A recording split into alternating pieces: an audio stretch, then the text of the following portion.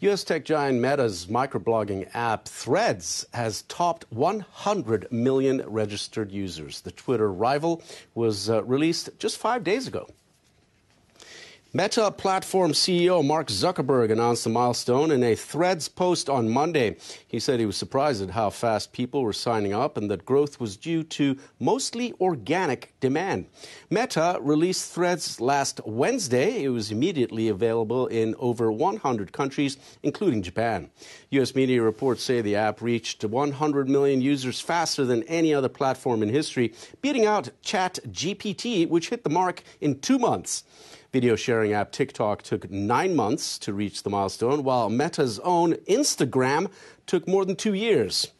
The operator of Twitter has suggested it will take legal action over Threads, which is similar in function and appearance to its platform.